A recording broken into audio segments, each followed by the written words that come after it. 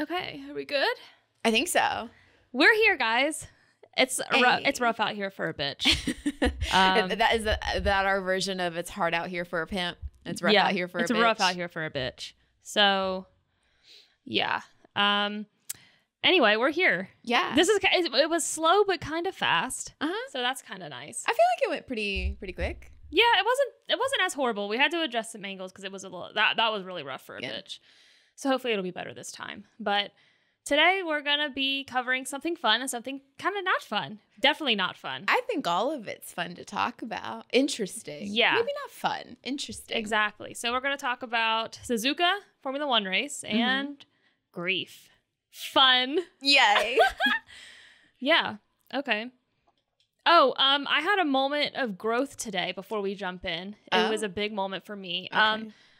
I will honk my horn at people, and it's just something that sometimes I'm scared to do because I don't want to get shot and die.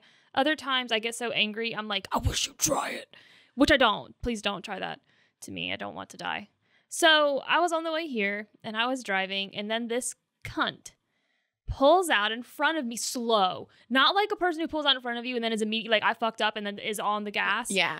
You can't, no, so see what would have happened. So if they pull out in front of you super slow and you're in the established lane of traffic, if they're going too slow and you like hit them because they don't get up to speed fast enough, that's an incident in which like a rear end wouldn't be your fault. It would be their fault because they have to yield to oncoming traffic. Yeah. And so if they pull out too slow, they then were not paying attention to oncoming traffic and they hadn't had enough time to establish themselves in the lane yet. So literally if you hit somebody and they're pulling out too slow in front of you, if you hit them, it's not your fault. It was the worst. It was so slow. Like, and the thing is, it wasn't like they pulled out in front of me slow and then at least increased their speed. They were just slow the whole time to the light. And it was like a regular road. So like just one lane going right, one lane going left or whatever. And I was like, I felt the itch to just go, meep, meep, meep. I didn't, obviously, which normally I would have. So I thought that was a moment of growth for me. That reminds me of, okay, so I went to Jacksonville for like 2 days with my mom and my sister, went to the beach, did some shopping or whatever. So I drove on the way home. And there were multiple times on the way home that I was a very defensive driver, but I laid on my horn. Because like there was some traffic getting out of Jacksonville because we were leaving right around rush hour. Yeah. And there was specifically where it was like a lot of people were trying to merge into 1 or 2 lanes. But there were 2 other lanes that were going like 70 miles an hour. And we're basically stopped in our 2 lanes. And so there were people trying to merge in and out and stuff like that. And I, being a defensive and also a gracious driver, was letting a couple of people in and out and whatever because I'm like, we're not going anywhere. I flash my lights at them, leave a gap. I'm nice. But I did that for one person. This one car I flash my lights at them and they go to get over. But there's another car in the other lane that is also at the same time trying to get over. And they're like, I think maybe in each other's blind spots or don't notice that the other person's moving. They're going to hit each other. So I'm like on my horn. I'm not involved in this, but they're in front of me. So if they crash, it could affect your life. It would be very inconvenient for me. Because then you're like an eyewitness. You got to stick around, talk to the police. I'm like, no. So I literally start on my horn aggressive, like beep, beep, beep, beep, beep, beep, beep, beep. Like I'm not just laying on it. I'm like, no, pay attention right now. Stop what you're doing. And then I help them avert the crash. I warned them. Wow. That's sweet. I'm a good person. That's so sweet. And I literally looked at my mom because she gets stressed out when anyone's driving that's not her. I looked at her. Doesn't she low-key get stressed out when she's driving? Yes. She stresses me out when she's driving. But I looked at her and I said, I'm a hero. Oh, God. I want you to know that. I'm a hero. I bet she loved that. She was like gripping onto she her. Was like, Jesus, help. Her handle. That was literal Jesus, take the wheel, huh? I think I said to her, I'm Jesus. I'm like Jesus. I just saved them. You're like Jesus. Yeah. I'm pretty sure I said that. That's nice. Yeah. I was not like I was like Jesus and I didn't honk at the lady. That was growth for me. It's kind of a pretty small like thing. Baby steps. But we'll take it. You know, even like just a little like baby like lean. Yeah. I don't even know if it's a step, but it's a lean in the right direction. It was like a shuffle, like a slide. I don't know that I technically have moved, but I've got like the direction, like I'm about to take a maybe like a slide. So, your foot kind of like thought it was gonna pick up, but didn't fully. No, it just kind of. I'm gonna call it a baby lean. A baby lean. Yeah. Okay. So yeah. Okay. All right. Let's talk about Hitler. That'll make sense later. I'm immaculately conceived. I don't know what to do. I swear I'm not stupid. Take it or leave it. Sometimes you just want to leave it. If I gotta borrow my mom's underwear, I'm borrowing her underwear. You just, yeah. Misa likes the Jar Jar Binks. I'm not gonna edit it out. Oh no. I don't know. Like I think I'm just pretty great. Just staying on the planet. Suck. Why are you saying it with a question mark? Clap, bitch. All right. 3, 2, 1. Action.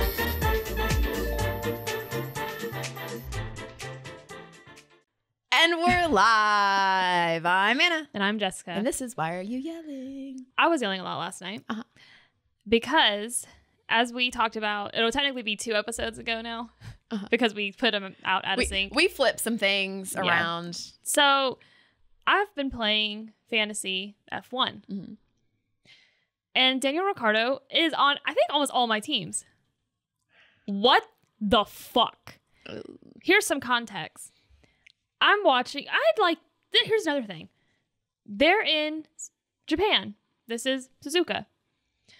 And the race took place at 1 a.m. our time. I stayed up for it. I watched all the practice sessions. I watched the qualifying.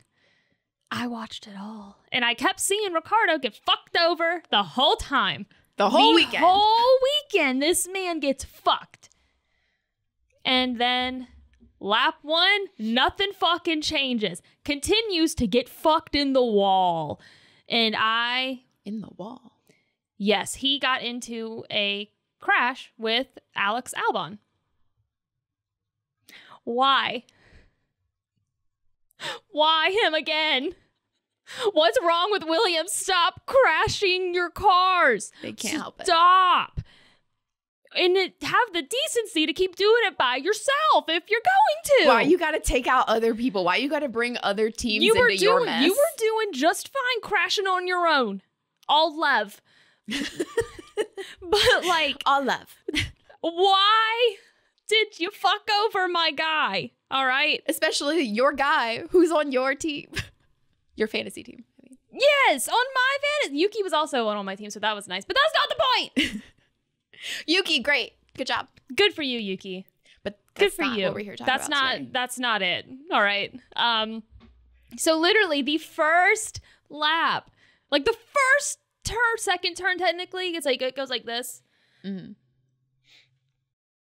In the wall. I feel like that's in the wall. And that's not even apparently. Oh, I can't. So basically what happened was, by the way, is that so Daniel was kind of in the middle. And then you had, I think it was Stroll on his left. Mm-hmm. And so basically, Daniel had no clue that Albon was right, like behind him on his right side. In his blind spot. He didn't see him. Also, where were you going? Where were you going?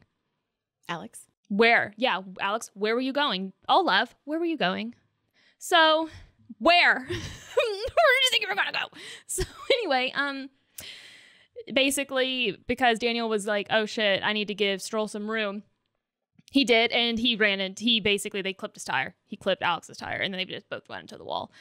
And no driver they've just chalked it up to like, oh, it's a racing incident. It is what it is. Things happen. Because both of them had the exact same account of what happened. Mm-hmm. So they didn't penalize anybody. Now, they said that if Stroll wouldn't have been in the equation, it would have been a different scenario. Interestingly enough, online, I've seen a lot of people like basically blame Ricciardo, and they're like, he cut him off. He did this and he did that. I'm like, he took the racing line. Mm-hmm. That was the racing line.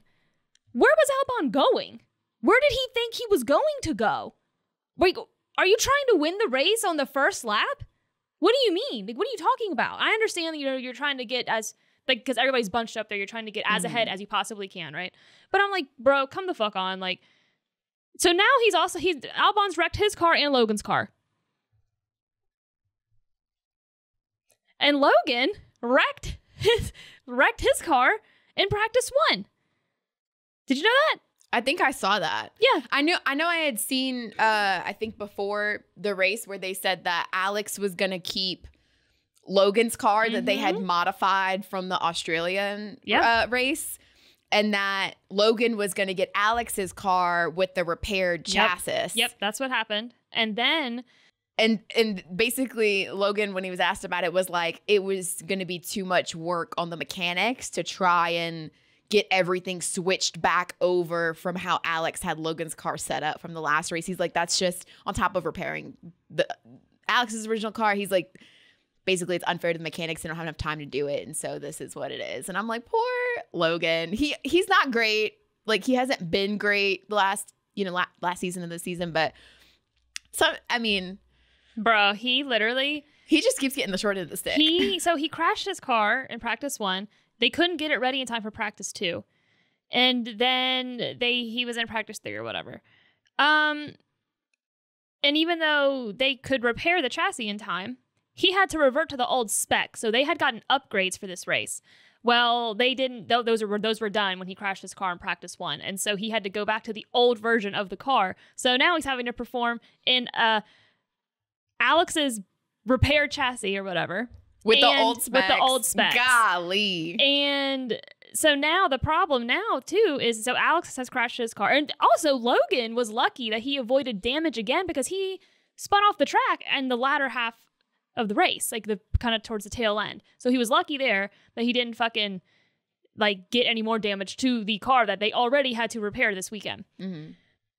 Williams is struggling. That has to be rough. So now the problem too, they have to try to get all this stuff fixed before China, and they have their budget, and they're already dealing with how many crashed cars at this point? There's now three crashes. So minimum, like they have a week to do all the repairs because they said, as I was reading, they said that the cars will probably have to be freighted out by Monday or next Monday for China, which is where the next race is. Yeah, so they have until basically then to work on it. Yeah, so it's been a fucking thing. And so you would think, okay, so I understand that this is not an easy thing to do, driving these cars, but you would think by the time you get to the level of Formula One, you could at the minimum keep your car out of the barriers and out of the wall. Like, I know stuff happens especially when you're by yourself. Especially if it's not a racing incident and someone, forces you off track or clips you or whatever. Like, I understand some outside things happen, but when it's literally just you running into a wall because you don't know how to drive your car or you lose control of it in some way, I'm like, what are we doing? What are we doing? I sometimes race a sim. And by race, I mean I'm by myself on a track. I think I know a little bit. No, literally, that's embarrassing. Absolutely not. It's wild. And again, things happen. Max has crashed. Lewis has crashed. Things happen. But when it happens so frequently to the same driver. I think that it's just wild because it's like, Williams, what is happening here? Like, what is going on? Can your driver stay on the track, please? So that was like the big thing. I mean, Max won the race. Sergio second. Carlos third. I was really, really, really pulling for Charles. And, our sad boy. Our sad boy. But, he got fourth. So I really want him to do better than he has been doing. And I don't know that it's his fault. I don't know either. I mean, because you can see all these teams have different strategies. So another thing that was kind of a highlight to me, because like the race after because the race had to start 30 minutes because they had the red flag. And so they had to do a restart and everything. Was pretty boring. It wasn't like a lot of it had to do with strategy. There wasn't. Somebody who did keep taking over was Yuki. Yuki did some takeovers in a spot of the track that isn't typically done. Mm-hmm. So it was cool for him. I mean, it was exciting for him. But like something else that I thought was interesting was, so like Mercedes initially looked kind of good this race. Mid. I mean, they finished, they were in the top 10, but it was just kind of mid. And so Lewis said that after the race, he had quite a lot of understeer, which is why, because at one point in the race over the radio, you hear him say like, hey, should I just let George pass me? And so they do. And I think he had chalked it up to do I guess on restart, I think he said that he had an incident with Charles. Like, but it wasn't like something huge. But I think on the restart they might have done something to each other, tapped or something, tapped it, and it caused. He was thinking that's what caused him to have so much understeer, and you could just kind of tell on the radio when Lewis was like sometimes talking to his team. They feel pretty done with each other. Yeah, he's kind of just over it. Well, I mean, even the team feels over it, and I'm like, I don't know that you are allowed to be over it, but whatever. So after the race, he was asked if the car had been what he had hoped for, and Hamilton responded, "The car is never what I hoped it would be. It's never what we hoped it would be. I got some damage, I think, in the first stint at the restart with Charles, and I had massive understeer, like huge understeer. So that's why I decided to let George by, because he seemed quicker, and I just couldn't turn the car." And so then in terms of whether he can take any positives from the weekend at Suzuka, he said, "I don't know if you can take many positives from the weekend. The car finished, which is good, but we're like, 7th, 8th, 9th fastest. So yeah."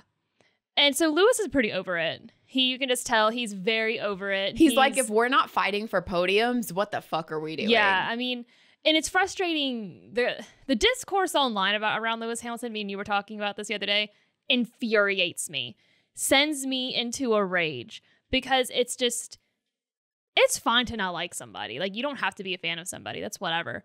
But it feels different with him.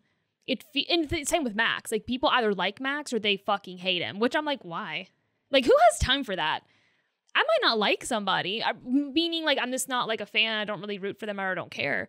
But I'm not like, going out of my way to like comment about how much I dislike somebody. No, or even paying attention to what they're doing, really. Like, no, exactly. It's so bizarre, but I'm like to hate watch kind of thing weird. Is odd. Like, it's giving when people would watch YouTubers they hated just to comment. I'm like, then why are you watching them? Like, why are you in the community? You're ruining our time together. Yeah, pretty much. Like, you're making this environment toxic, and I don't like it.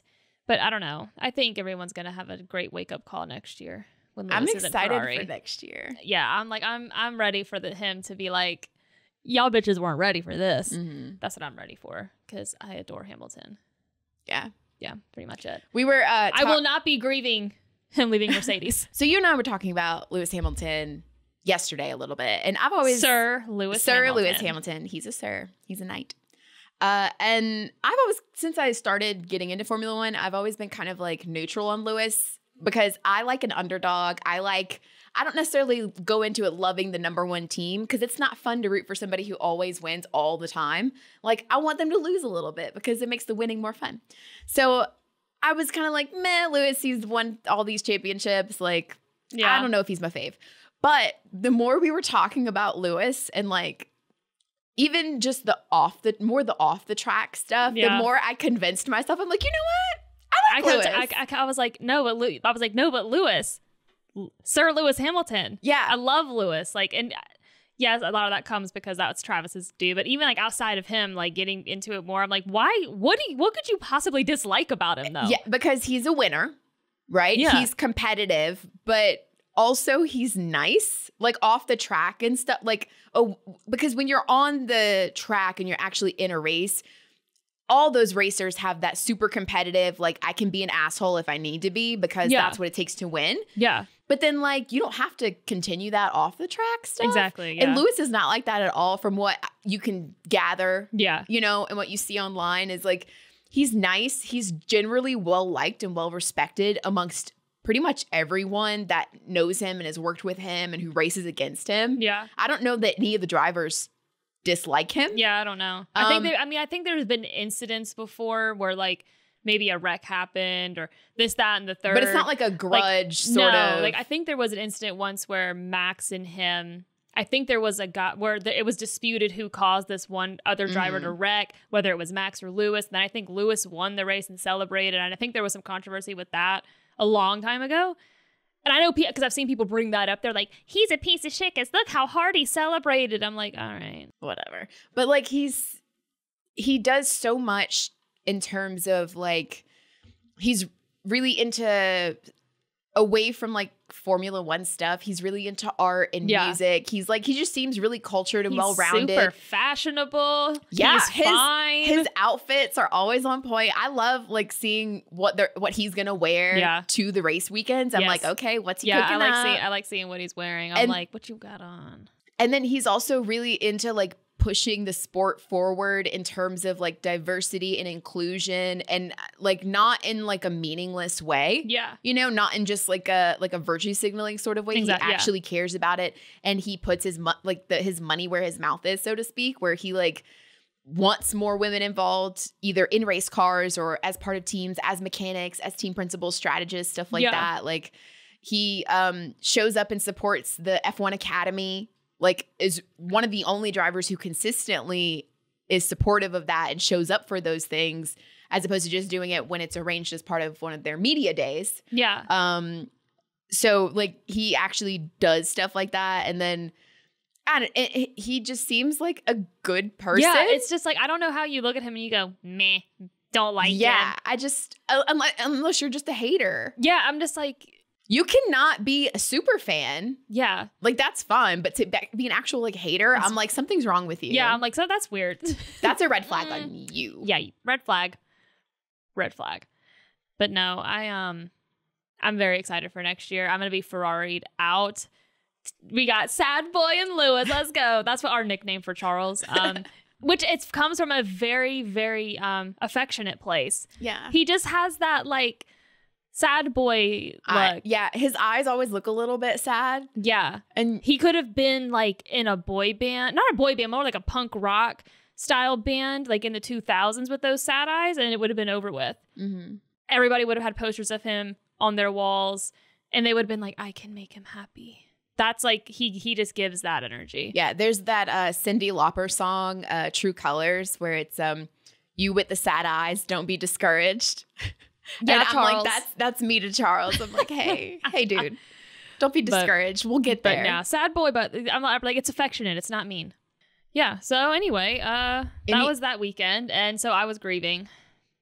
Oh, yeah. Not as hard as Taylor right now, I guess, or how sure her playlists were. So Taylor Swift, when she hopefully y'all know by now, she's got a new album coming out in 10, 11, 12 days. Something like that. From the day of this recording. Yeah. So soon, April 19th. And when she originally announced that album, she was putting out some like promotional like artwork and stuff. And so on the promotional artwork, it had these like, just like lines, almost like sentences kind of that were kind of artistic, that we knew it was going to mean something, but we didn't quite know what it was going to mean yet. Yeah. Turns out she put out 5 images. And it turns out those were actually the titles of playlists that she made for Apple Music, where she took her past discography and she sorted those songs into 5 different playlists. And then she recorded a little voice memo and put that out, kind of introducing each playlist and kind of what it means to her. And so we are gonna talk about that and kind of how some people had already kind of deduced or figured out or pontificated that this is where it was gonna go. Yeah, I had seen a lot of people speculate that it was the 5 stages of grief kind of a thing, which to me, I was immediately kind of interested in, just because like grief to me is like, it's an interesting conversation to me. And I guess because I've grieved things in my life, some things not, some like death and like other things. So I'm immediately always drawn to that kind of conversation. So the playlist, and we'll talk about this real quick. We'll just go through what the playlists are. So in the 5 stages of grief. So one of the playlists is called I Love You, It's Ruining My Life. And the voice memo that Taylor uses to introduce it, she says, this is a list of songs about getting so caught up in the idea of something that you have a hard time seeing the red flags, possibly resulting in moments of denial and maybe a little bit of delusion. Results may vary. And so this is the first stage of grief, a representative of it, which is denial. And one of the songs that was put in that playlist was Lover. Mm-hmm. And so Lover, when she first put out that album and the title track for that, she has said before that she wanted to write a song that was sort of a timeless love song that people could play at weddings and dance to, right? That could be like a first dance sort of thing. Mm-hmm. And I think a lot of singer-songwriters kind of have that almost as like a goal. Like that's kind of how you know when your song is a timeless sort of thing. Yeah. And so that she said that was kind of what she wanted to do with that song. And it is a song about like wanting to spend your life with somebody and like just being so in love with them and stuff. And so the fact that this song is now she's put it on a playlist to say that now it's about it's about like getting caught up in the idea of something, like basically seeing, it's like when they say love is blind, like you're blinded to the red flags and the things that maybe like, it's not actually what you're more in love with the idea of it versus what it actually is. Exactly. Some people kind of, I think, took it hard, or not quite offense to it, but they were kind of like, so some people basically saying, so you're saying that when you first wrote the song and put it out, you were lying, or you were, no, of course not. Or you were, like what, basically love is a lie. Like this doesn't mean, it doesn't, God. Basically they were like, it doesn't mean the same now as what we thought it did. And so that means the original meaning of the song isn't valid anymore, kind of thing. I disagree with that. Yeah. And we've talked before on the podcast about how art changes over time. Yeah. In terms of like, yeah, you can be in a certain headspace when you write a song and put it out and are creating it. But your relation to the song that you created can change over time, not just like your feelings about the song, or it could be like what you interpret the song to mean. Yeah, I mean, I think that or even the person it's about. I 100% could see why that song would be in that stage, because like I could see like if you were in a relationship with somebody that you felt like you get those feelings where you're like you know in your chest and you know in your heart and you know just deep down that like something might not be okay, but there's all these other things that are okay and you're just going to go with that instead, or trying so hard to convince yourself that something is, you're okay with something. I mean, think of the whole idea, ladies and gentlemen, will you please stand? Like with every guitar string scar on my hand, like I take this magnetic force of a man to be my lover rather than my husband. Mm-hmm. She's kept mentioning throughout her music about marriage, and you're losing me. I wouldn't want to marry me either. A pathological people pleaser. Obviously, there was something. I'm saying obviously just from based off the music. There was there's a story being told about marriage that I feel like Lover is her convincing herself she doesn't want marriage, because it has every single aspect of a marriage song, but it's her lover, not her husband. Mm-hmm. I think it's obvious what it is.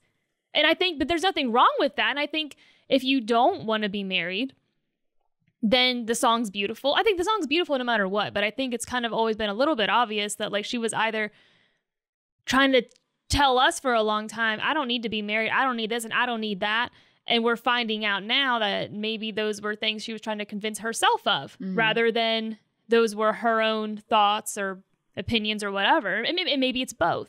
Yeah, I think the meaning can change, like we said, over time. Yeah. So, and things can have multiple meanings. And Taylor has said before that she wants her art, it is open to interpretation. Yeah. So it doesn't have to mean the same thing to everybody. No. All the time. Exactly. And she's okay with that. That's what it's supposed to be. That's what art is. It's subjective. Yeah. And so, I mean, I saw an interview that she gave when she was talking about Lover. And she said that she had always kind of in her, like the back of her pocket, she had always had that particular word that she was fascinated with and wanted to use in a song. Mm-hmm. And so then when she came up with this song, she was like, it just kind of, it was just the kismet. It was supposed to be that way. Yeah. But I think you can, like you said, you can look at it as this beautiful love song about being with someone forever and wanting to, and being so in love. But you can also interpret a deeper meaning, like you said, about how like you're calling someone your lover, but that's intentional. That's a very specific word. It's not husband. It's not partner. It's Well, especially when she leans more into the "Will you please stand?" Like you stand at a wedding. Yeah, you know, I mean, it's going into like the wedding vows type stuff. Exactly. And again, she made it to be played as like a wedding first dance sort of song. Yeah, and it can still be both. I mean, I think people need to. That's kind of something Taylor unfortunately struggles with, and probably always will, is people taking her music so literally. And not just enjoying what you can take from the music and how you view the song. And I'm like, you know, and granted, I mean, the other argument would be, I mean, she decided to make these playlists, so it leads you into having that conversation of like, well, wait, why would she say that? I mean, so in that particular regard, I mean, I guess like in a way, like you kind of would expect that conversation, but it doesn't have to be so like, oh my God, you lied. Like, it's not that deep. Yeah, I think it can be. I think it just makes it more interesting and more complex. Yeah. When you can take a piece of, when you can take a song, which is a piece of art, and you say, this is the original meaning, and you're so like earnest and sincere when you say at the time of creating it and putting it out, this is the meaning of this song and what it means to me and how I created it. And then, you know, upon reflection years later, after you've lived more life, then the meaning of it can change, and it can still be sincere and earnest, just in a different sort of way. Yeah, and I think you can also, with enough time, you can be more honest about your fears, maybe when you were even writing the song, about the things you didn't want to talk about like, yeah, this was beautiful, but I was also making up for this other part. You know, like, because emotions are complex and relationships are complex. They're multifaceted. Exactly. So, I mean, that's just silly. Yeah. But what was the next one? So the next playlist is You Don't Get to Tell Me About Sad. Which is interesting mostly because do you remember that video that somebody released, like, I don't know, maybe 4 to 5 months ago, where they're sitting in the restaurant and you think people thought they could overhear Joe saying to her, "You don't get to tell me about sad." Do you remember that? We were talking about it in the car on the way somewhere once. Maybe. Vaguely. Where it was like, somebody like had this footage for so long and never released it. And it's like, everyone's like, oh my gosh, he's telling her that. And we were kind of saying, well, you have no clue the context of that conversation. You don't know if he was telling her that or he was relaying a story he heard. Like, we were trying to like, that's just silly. So this was interesting to me that this was the words that were chosen, because that was something that was released like that. Yeah. So You Don't Get to Tell Me About Sad. The voice memo, in the voice memo introducing it, she says, these songs all have one thing in common. I wrote them while feeling anger. So if that did happen in the context of that conversation, and if he's actually telling her in that restaurant in that moment, it was telling. It was telling. I feel like she was trying to give some context to that. So that was interesting, Yeah. So she said, over the years, I've learned that anger can manifest itself in a lot of different ways. But the healthiest way that it manifests itself in my life is when I can write a song about it. And then oftentimes it helps me get past it. So that would be anger. Yeah. So that's the second stage of grief. And then we have Am I Allowed to Cry? Which Taylor introduces by saying, this playlist takes you through the songs that I've written when I was in the bargaining stage. Times when you're trying to make deals with yourself or someone that you care about. You're trying to make things better. You're oftentimes feeling really desperate, because oftentimes we have a sort of gut intuition that tells us things are not going to go the way that we hope, which makes us more desperate, which makes us bargain more. And so that would be the third stage of grief, which is bargaining. The fourth one is Old Habits Die Screaming. And she says, to introduce playlist, we're going to be exploring the feelings of depression that often lace their way through my songs. In times like these, I'll write a song because I feel lonely or hopeless, and writing a song feels like the only way to process that intensity of an emotion. While these things are really hard to go through, I often feel like when I'm listening to songs or writing songs that deal with this intensity of loss and hopelessness, usually that's in the phase where I'm close to getting past that feeling. So it's kind of, I guess, processing. And so that would be the fourth stage of grief, which is depression. And then the final playlist is called I Can Do It With a Broken Heart. And she says that this is where we finally find acceptance and can start moving forward from loss or heartbreak. These songs represent making room for more good in your life, making that choice, because a lot of the time when we lose things, we gain things too, which would be acceptance. Yeah. And so grief to me is something I've always found interesting. And the 5 stages I've always found very interesting. And that's because, like, I think, and this has nothing to do with Taylor, it just, she kind of sparked the conversation of grief. And so I had told Anna that I wanted to talk about it because like I've had a lot of things on my mind recently about like things I've lost in my life that it's so hard. And there's different things to grieve, right? Grieving a relationship, grieving a friendship, leaving your job, you know, and being scared of starting a new one. Like any major change in your life is like some sort of death in your life, whether it's true death, you know, by death or just an ending to something. And so for me, I've experienced the unfortunate death, like true death, like people dying. And I think grief is so interesting to me because like the 5 stages, I think sometimes I would say for people that haven't experienced it to that intensity might think like, oh, you go from this stage to this stage to this stage to this stage. Like you move very cleanly from one to the next in order. And I personally would disagree with that. As so the first instance that I can recall grieving was when my uncle died when I was 8. It was my mom's younger brother. He was 32. And it was very cliche in the sense of like, he was like the happy one and the one everybody loved, and he was the fun uncle. And I mean, it was literally like that kind of shit, right? Completely tore my family apart. This is very real. This is very like not fun, but this is just honesty. And family's never been the same since. Pretty much someone said to me once that I thought was interesting because my family is already very complicated. Him dying was the final nail in the coffin of us being extremely dysfunctional and unhealthy. And it was. So from a very young age, I've had a very, very like close relationship with grief. And which that's an interesting thing in and of itself, that grief is not just a feeling. It's it's an actual like presence almost in your, like it's almost like a thing in your life that you then have, that you can have a relationship with. And that's where I feel like sometimes grief feels like a relationship or sometimes like a friendship because it's the only one that understands you. When like you've lost something and nobody else understands exactly what you're feeling, or you feel that way, right? You feel very protective of it.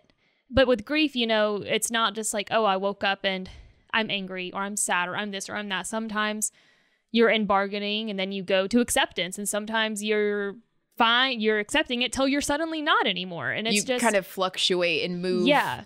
I think that that's something that doesn't often get talked about enough, that with grief, you can experience multiple parts of grief simultaneously. Yes. So you can be in the anger and depression stage at the same time. And you can bargain. And bargaining. All of them. They can coexist, but you can also move from one to the other very quickly and not even in order. Like you kind of just throughout the day, like you can be, or you can go through days or weeks where you're in one or another. Yeah. Like, and it's just one of those things that's like, it's not a perfect circle. It's not a linear process that you can just go through and then get to the other side. And it's like, I'm not trying to be like depressing for people that haven't experienced this, but unfortunately death is something, if there's one thing we all have in common, it's that we're all going to die and we're all going to experience the loss of a loved one, unless you're the one that dies. I mean, but so those two things just go hand in hand together, where everybody at some point is going to experience it. But it's frustrating when some people haven't experienced the magnitude of like the grief that you've experienced, because like, I think with grief, that's, you know, people say like, I think too, sometimes people are like, you know, how long are you going to let yourself feel this way? Or how long are you going to do A, B, C, you know, this isn't healthy, this isn't that. Basically letting it affect you. And I'm like, or I think some people that experience grief that have lost somebody, and most of my experience with grief is from death. I don't have like a lot of, I mean, I've lost friendships, but I think because I experienced death so early, the other things that I've lost in my life don't compare to that magnitude. So I wouldn't even say it's a once you experience that, nothing else is ever going to compare. Like that loss isn't going to compare when you lose like that type of relationship. It's a different sort of magnitude. Yeah. It's like so a different scale. Losing a job is always going to suck, or like losing a friendship will always suck. But the grief that you experience once you experience death is always going to just be bigger. Mm-hmm. And so, I think the difference is that you can, I think there's like maybe smaller grief, and then there's like small grief and big grief. I think it's the same sort of, to me, comparison of like, you can have a depressive episode or like a causal depression, and then you can have like depression, like the capital D depression, right? Where it's like, it's more like situational sort of thing, where it's, if you are grieving the loss of a job, or like you switch from one job to another. Yeah. That's situational in that like eventually you'll move past that. There is sort of like almost an end point. Yeah. And then, or even like loss of a friendship where you kind of have to cut someone out of your life, or they leave your life for whatever reason. And then you can be upset and grieve through that. But the difference is that, again, it's situational. There is sort of like an other side of it, but there is always the possibility that it could come back. Yep. And that you can go back to that job maybe, or you can, it's not permanently gone. It's not, it doesn't have to be permanent if one of the parties does not want it to be. Yeah. Versus the other scenario. Versus death is, it's done. It's permanent. You cannot do anything to change it. No, like nothing. And so I think, so that was my first experience with death and grief was my uncle. And then when I was... And that was as a child, that was as a child. So even like... I was like 8 years old. And I think the thing that really shaped my thoughts and my like view on it was, one, being so young. And the thing is, because of how my family dynamic was and how everybody functioned then, I saw like my mom, and because I mean, that was her baby brother. That was like her best friend. And so seeing how it affected her, and then seeing how it affected like even my dad at the time when I saw him, because I was like somebody he was extremely close with as well. I mean, my parents were not together when it happened, but my dad was still very close to my uncle. And just seeing how it affected my whole family. And then like because everybody is so inside of themselves with their own grief, as a child, it was hard because I had nobody to explain to me how I was feeling and why I was feeling that, and like what was normal, what wasn't normal, and how to process it, if anything. And so I think I experienced, because I didn't know how, the only way that I felt close to my uncle after that was keeping that alive. That, because that's all that's left is the grief of him being gone. And so I think, and then as I got older, like I lost my dad in 2020. That was the first, I mean, I lost my grandmother, my dad's mom, when I was 17. And that was horrible, obviously. But but a parent, like that was already kind of a complicated situation and relationship to begin with. So experiencing like my uncle as a child and then experiencing like my dad as like an adult, it was really weird because it brought up stuff from as a kid, but also like now that I'm 4 years into him being like dead, it made me think about how like you get very protective of your grief because it's the only thing that's tying you, or sometimes it feels as if it's the only thing tying you to the last part of them that's alive. Even though like I don't think that that's true, but I think that subconsciously we get so protective of it because the second that like we don't feel the grief as intense, or maybe we're thinking that like I want to keep them here. That's the last almost living part of it. That's like the last thing that happened. Yeah. And I think you get so protective of it, and people have a hard time that haven't experienced that, have a hard time understanding that, because it's like, well, sometimes when I'm by myself and I feel like everything I'm feeling, the only thing that understands me is myself and my grief, because sometimes like people don't get it, and it's not even a right or a wrong thing. I think it's hard to understand because it doesn't make sense. Where like you would think, I have harder days now than I did when he died, which is like weird. Because they say time makes things better. And I think whoever said that's a liar. And I'm going to be straight up honest. If you're somebody who listens to this and you've lost somebody and you're struggling really hard and you probably have 100 people in your ear telling you it's going to get easier and it's going to get better, I'm going to be straight up honest with you. It's not. It's never going to get better and it's never going to get easier. Life just changes and you adapt to that. And that's okay. But the idea, and I think that's something that always used to piss me off, is like, it's going to get better. How? They're dead. Like, they're gone. Like, it's going to get easier. What's going to get easier? Having a lack of this presence in my life? Like, what do you mean? And I know what they're trying to say is like, oh, well, you get stronger. And I used to say that. It doesn't get easier, you get stronger. And I agree with that still to a point, but I think the biggest thing is just adaptability. You just get used to it more. You just get used to it. And you're going to have days where you don't think about it and it doesn't bother you for a while. And then all of a sudden you're going to wake up or someone's going to laugh or smile or you're going to see somebody, you're going to be walking down the street and they're going to have like the same presence as them. Someone might have the same mannerism or you're going to smell something. There's all these things that will happen that are going to trigger you. And it's totally normal for you to suddenly be in step 1 or phase 1 or 2 or 3 all over again. And so the idea that grief is like something you get over, to me, is just insane. I don't think you ever get over it. I feel like you're in different phases at all times and the intensity of it is subjective. I think that oftentimes we don't fully understand what acceptance means in terms of grief. So I think that some people see it, it's the end stage. It's the last hurdle you get through, like you said, to get to the other side. And it's accepting that someone's gone.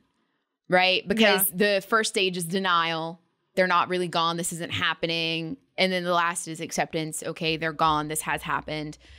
But I don't think that's really, to me, what acceptance means. No. Acceptance doesn't mean I'm accepting that they're gone and they're never coming back and now I'm over it. Like, I think acceptance is more of like, is accepting that grief will forever be a part of who you are as a person. Yeah. And that you just accept that some days are going to be better than others. Yeah. And you don't try to fight through the emotion that you're feeling. Yeah. I think that, and this kind of almost goes for any emotion, I think. You have to, and some people don't even know what it really means, but when they say, do you give yourself space to feel your emotions? Learning.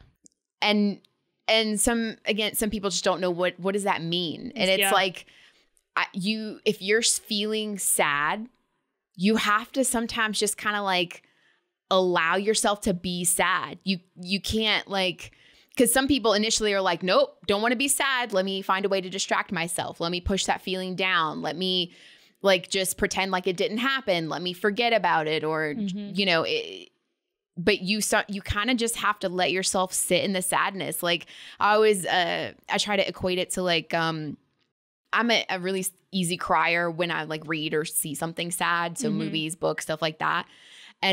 Or even sometimes songs. And I find that if I try to keep myself from crying, it hurts more. Like you feel the burning in your eyes, the lump in your throat. Like there's a physical strain on your body to hold the emotion back. And that to me is not accepting and letting yourself sit with the emotion. Yeah. Versus if I just let myself cry, there's no pain. Literally, you feel sad. The tears run down your face, but you're not physically hurting. You just gotta just let it out, let it happen. And then it's a little easier to maneuver through that. You just let yourself feel it.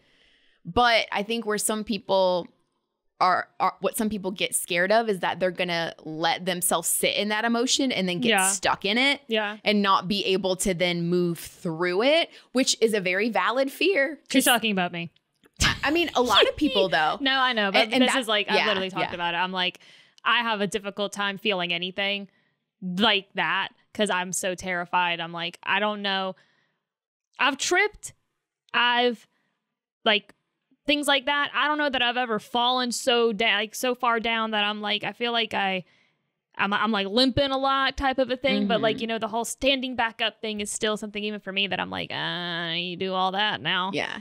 How you do that? Yeah. And some of it is just like experience and learning. And sometimes it's people helping you through it because you don't know until you're shown how or told how sometimes. Yeah. I think a lot of my problem with that is, this is super personal. When my uncle died, I feel like I watched so many people withdraw into themselves and they didn't stand back up ever. And I'm like, is that normal? Because like, that's the only thing I see as a kid. Like, is that like they're miserable? Like they're miserable. And then they in turn become miserable people. And then they become even this horrible versions of themselves that treat everybody else horrible. And so I'm like, is that what that is? Because if that's what that is, I don't want to do that. So I just won't ever do that. And I also, as a kid, put a lot of my feelings on the back burner just because I was so conscious of the fact of other people are in pain. And I don't want to, which is I was 8 when it happened, but I mean, my life was very different than like the average 8-year-old. But so when I'm older, I think I just have a hard time even, I mean, I might be sad, but I definitely don't like, I'm still learning how to even let myself feel that completely without that initial, like, I gotta fight that off now. You got to go. I gotta fight you off, because it's like all the examples in my life of other people that let themselves feel it. I don't know that they ever, like, they're frozen. Like my uncle's been dead 20 years. And some people are still stuck and they forever will be. And I'm like, and I know part of that too is because they're so protective of their grief that they don't want to let it go, because it's the last part. It's the last thing they feel they have of him that ties him here, which isn't true. I think we all forget, like, love is forever, you know, which is like, remember, we saw Interstellar, and Anne Hathaway talks about like love is the only thing that like transcends time and space and all that. And like, it's special. And so I think that often grief and love can get intertwined. And I think sometimes that's what gets messy too, is I think sometimes we think that the grief is love when you loved them before and you didn't feel this way. So it doesn't, I think that it gets hard to separate the two. And I think when you can accept that love is love and grief is grief, and they might overlap sometimes, but you're allowed to feel love and it not feel like grief still for somebody that's gone. But I don't know. I think grief is just interesting because I think a lot of people feel misunderstood when they're going through it. And it's different for everybody. Like for me, something that I experienced that I felt was, me and you've talked about it before, is I thought it was interesting. This is kind of a weird thing. And I brought this up, oddly. It was Robert Irwin. Everybody loves his dad. Steve Irwin died from the Stingray thing. And that was a long time ago, but so many people loved his dad, right? And so like Robert experiencing this grief. And at a very young age. But I'm like, he sees how the world adored his dad. And then I thought, well, that's kind of beautiful, right? Like, that's interesting. And I wonder if that's helpful, because like, does that help? Like when you're grieving somebody in a collective way that's full of love together. Because for me, like with my uncle, it was very I wouldn't say anybody grieved together. Everybody was very withdrawn within themselves. Then my dad, like, the fact is like, I've grieved my dad by myself, which has probably been the loneliest feeling like ever, which is, it is what it is. And it's not like, oh, boo-hoo me, but it's just like, I sometimes wonder like if, I think that also changes the course of your grief or how intense it could feel, or how like even you feel in it. Cause it's one thing to kind of, I would think, to grieve somebody. I don't have this experience, so I wouldn't know, collectively in a healthy way together. And to know the person that you loved was so loved by other people. as well, there's like comfort in it, I would think, versus like for me, like it's not the case. Like people can feel like, oh, that sucks for Jessica. Oh, I feel bad for her. Mm-hmm. But they're not grieving my dad. Yeah. They feel bad for me, but like they don't care about my dad. But you're like, the only one experiencing that feeling of loss and that particular grief and that emotion for your father, like for your dad. It's not, and like you said, anyone who loves you and cares about you can feel, you know, a way about how you feel, but they don't feel what you're actually feeling. Yeah. And I mean, and because I don't live near my family, I wasn't able to experience this. Like with my little brother, we weren't able to be there for each other. And, you know, even like my mom's family that knows my dad, like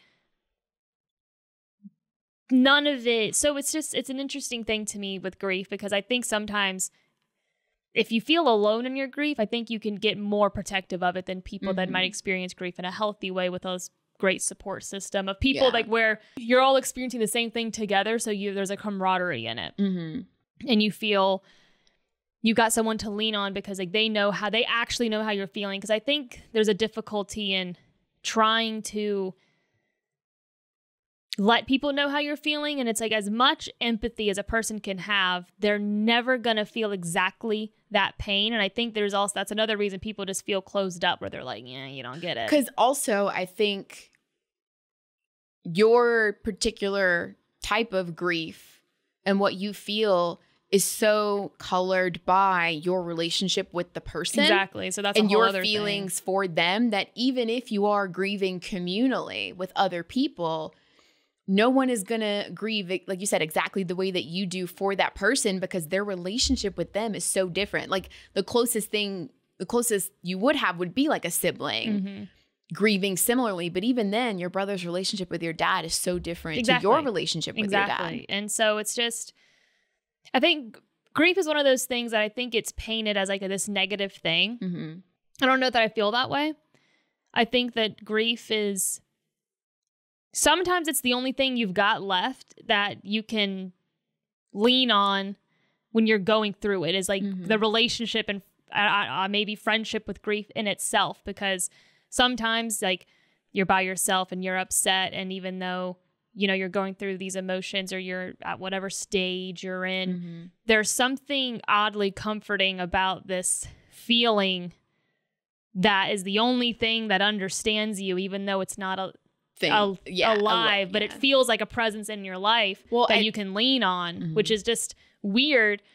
But I think that's why grief is just so complicated. I think that the best way to kind of explain it is, or a way to explain it, is that when that person dies, there's now a hole that is in, you know, your soul, for lack of a better. Yeah. You know, there's a hole within you that now is gone. And then grief is your love for that person filling in that hole. But it's not like a perfect smoothed out. It's like you punch a hole in a wall and then you try and like spackle it over. You get the landlord special with that piece of paper. Yeah, really. And they paint over it. Yeah. And so it's kind of, you try and fill that hole. And the grief then is that, like you said, it's like that. It's like with the absence of the person, the grief takes their presence. It's like this imaginary friend or this ghost presence in your life sometimes, where you're like, you almost give it a persona, and suddenly it's your friend, even though it's not your friend, and you hate it. Yeah, you hate it, but sometimes it's the only one that understands you, and it's just a weird thing. And so with Taylor's thing, it made me think about like how just the whole conversation of the 5 stages of grief, I think, is interesting.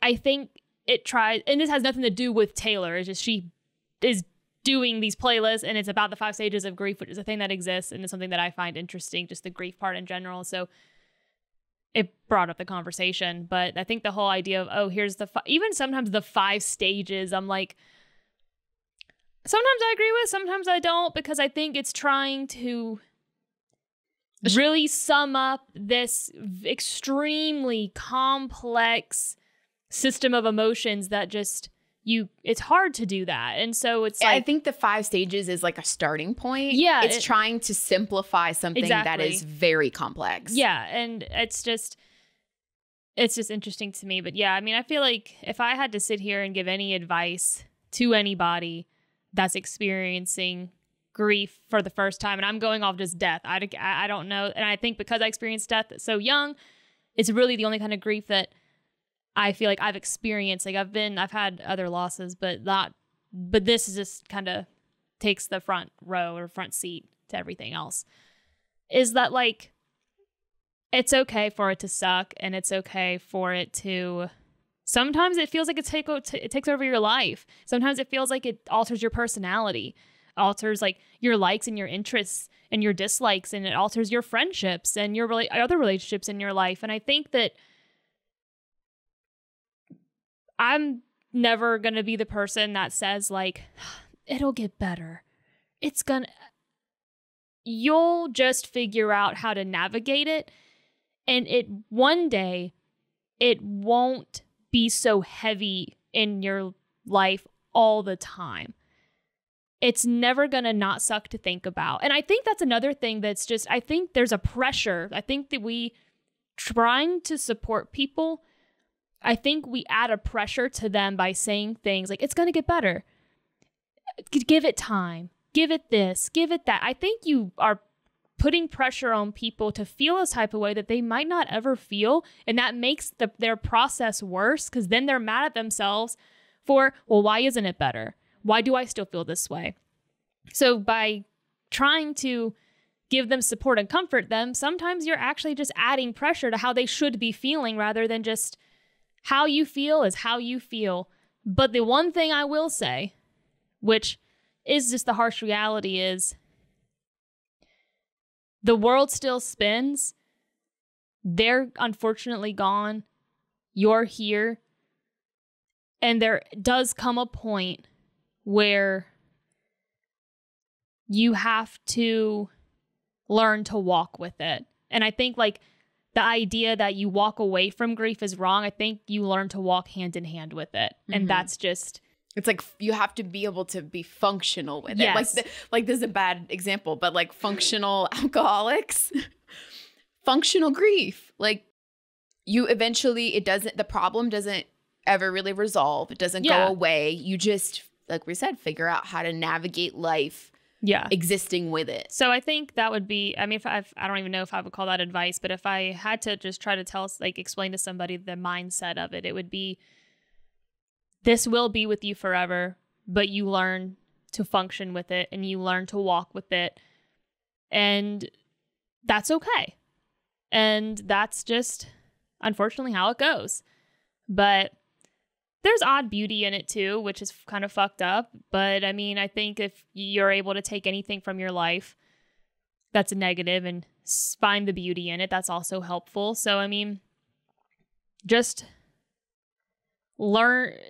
I think you have to just relearn yourself. You'll relearn yourself. And so that way you know how to walk with it. Because the version of you're different now. You always will be different. You're never going to be the same. And that's okay though. So, I mean, I don't know. It just is an interesting thing. I guess it's kind of depressing, but I don't know. I find it depressing, but also not. But I guess it's also just because I'm like, I don't know. I've dealt with it for so long that it's unfortunately like a very familiar, like it's a ghost. It's like your imaginary friend. It's just kind of chilling with you all the time. So even talking about it, it's almost like talking about your friend grief. He's kind of a dick, but he's always there. He's always around. She, whatever. It. They. Zeezer. Them. Yeah, that was pretty much all my thoughts on that. Okay. Well. So, next Formula race is in China. And don't worry. I know you guys are just like, God, I can't wait to hear what those bitches got to say about it. You will. Yeah, can't wait. But that's it. That's all. I think that's all we got today. Unless you have anything else. No, I think that was it. I think that's it. Okay, well, that was fun and depressing. So we'll talk at you guys next time. Bye. Bye.